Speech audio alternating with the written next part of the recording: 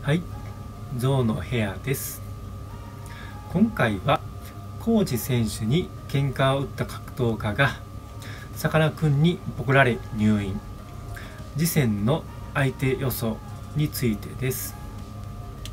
格闘技業界のスーパースター、コーチ選手が大人気でいろんな格闘家から対戦のラブコールを受けています。年末のRIZINの相手を予想していきます。1人目は白鳥大樹選手です。超絶イケメンの、白鳥大樹選手と、ちょい悪オラオライケメンのコーチ選手で、少女漫画に出てきそうな対決になっていると思います。テレビの前の女性ファンを獲得するには絶好のコンテンツです。花より団子の、松潤と小栗旬みたいな煽り VTR で女性ファンのハートを掴んでいきます。富士の山崎アナを取り合う煽り V にしまして、ゲストに小畑のお兄さんを呼んでいきます。これにより白鳥大樹選手の人気がブレイクすれば格闘技業界もパイが広がるのではないでしょうか。次に MMA 選手である金太郎選手との対戦です。こちらは可能性がそこそこ高いのではないでしょうか。白鳥選手は、コーチ選手が、勝負した場合負ける可能性が高く、コーチ選手の商品価値が下がってしまいます。また白鳥選手が勝ってもすぐに白鳥選手がスターになるかどうかって言われるとちょっと難しいかもしれませんので、時間をかけてスターにしていく必要があります。それに対し金太郎選手は同じ関西出身で、MMA ファイターですので、さすがにコーチ選手が手堅く戦えば、勝つ可能性は高いと思います。万が一コーチ選手が負けたとしても両者の商品価値はそこまで、落ちなく、むしろ合計は増えるのではないでしょうか。勝った金太郎選手の、商品価値は爆上がりしますし、コーチ選手が負けても、MMA ファイターの変則的な、ラッキーパンチが当たっただけ、しょうがないなとコーチファンは考えると思います。また、コーチ選手は負けても商品価値がそこまで下がらない、稀有な格闘家でもあります。コーチ選手が負けた場合でも再戦の可能性もあるので、両者の商品価値は下がらないと思います。またコーチ選手が負けた場合、元 K1 組として平本蓮選手の仇討ち対決も面白いかもしれません。平本選手の MMA 初戦が金太郎選手というのは結構話題性もあると思います。もちろんバンダム級ではなくフェザー級で行うことで、絶妙なパワーバランスになるのではないでしょうか。平本選手が勝てばいきなりメインストリームに躍り出てガッと商品価値が上がります。金太郎選手が順当に勝てば、よくフェザー級で戦ったとワンチャン朝倉未来選手と組まれる可能性があるかもしれません。テレビ向け一般層向けの最高のアウトサイダー対決となるんではないでしょうか。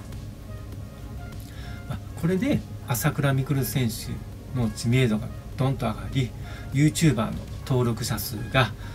300万人超えが見えてきます。朝倉未来選手は月に1億円稼ぐと YouTube で話していました。日本のプロ野球の最高年俸が巨人菅野選手の6億5000万円なので、日本で一番稼ぐプロ選手が朝倉未来選手と言ってもいいのではないでしょうか。町の喧嘩屋が格闘技を糧に日本一稼ぐアスリートになるとなれば、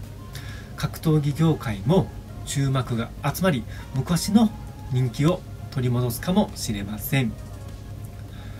ちなみに UFC コメンテーターで有名なジョー・ローガンは YouTube の広告収入が2019年世界1位となり33億円でした。格闘技が稼げる時代が近い将来来るかもしれませんね。次にコージ選手とやる可能性が高いと言われている選手がいます。先日のRIZINにコージ選手も来場し、対戦が決まるのではないかと思いました。RIZINで魚井フルスイング選手と戦った人獣中村寛選手です。見た目やファイトスタイルなど非常に色気のある選手で、スターの匂いがプンプンします。山本キッドさんの路線ですね。天心パパもいち早く匂いを嗅ぎ取り、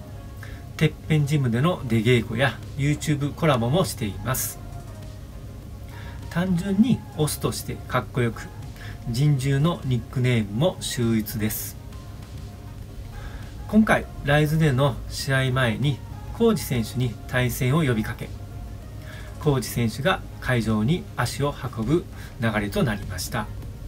中村寛選手はスター候補なのですが2連敗中でしたので、今回はRIZIN側もかませ犬の選手を用意しました。キックではなく MMA の選手です。関西出身でRIZINも出場経験のある魅力的なキャラクターの魚井フルスイング選手です。話題性、集客面、かませ犬度、どれをとっても良い選手ではないかと思います。試合前の中村寛選手の YouTube でも、今回は簡単な試合だ、こっちは人獣で向こうは魚、いや魚くんや、人獣が負けるわけないと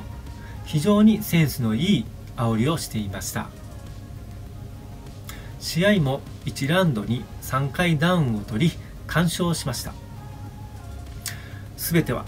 シナリオ通り進んだと思いきや、飼い犬に手を噛まれてしまいました。会場にいたコージ選手に、関西で絶対に倒れん男と絶対に倒す男で盛り上げませんかと対戦要求しました。スター性を見せる非常に良いマイクパフォーマンスで、年末へのRIZINの期待が高まりました。しかし翌日の会見で衝撃の事実が判明しました。完勝に見えた魚井フルスイング戦ですが、中村選手の右ストレートに魚井選手が左フックを合わせ、目を破壊してしまいました。ちなみに中村選手は右目が取れてリングに落ちたんちゃうかと思ったそうです。診断の結果、全治 4,5 ヶ月で入院となりました。もちろん年末のRIZINには間に合いません。さかなクンに本当に大きな一撃を食らってしまいました。中村寛選手は日本拳法で実績を残していますので、将来的に MMA で魚井フルスイング選手とやる日が来るかもしれません。最後にコージ選手の年末のRIZINの対戦相手ですが、ズバリ仇討ちということでさかなクンだと思います。口のうまいコージ選手はさかなクンいじりでかなり盛り上げてくれるんではないでしょうか。白鳥選手はネーバリューがそこまで高くない上にすごく強い選手で、しかも前戦負けてしまっています。あまりやる意味合いが見出せないかもしれません。金太郎選手も前戦負けており、人気のある選手ですが少し難しいかもしれません。打撃の実力も非常に高い選手で、先日上田京之介選手とスパーリング動画を上げていましたが、実力を見せつけていました。ですのでコージ選手が負ける可能性が十分にあります。さかなクンの場合は一発さえ気をつけて手堅く戦えば負ける可能性はなかなか低いんではないでしょうか。もし負けてしまったらテレビの前のコージファンはギョギョとなってしまいますね。お後がよろしいようで良くないですよね。はい、以上となります。今後のラインナップはこちらです。みんなで格闘技業界を盛り上げていきましょう。さよなら、さよなら、さよなら。